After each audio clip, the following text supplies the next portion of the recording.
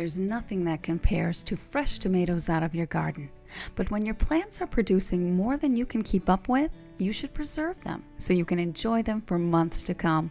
You could make a big batch of homemade spaghetti sauce and can it.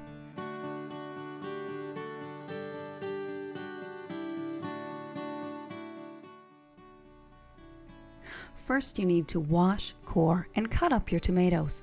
Then you can put your cut tomatoes, green peppers, and onions through a food processor or blender to puree.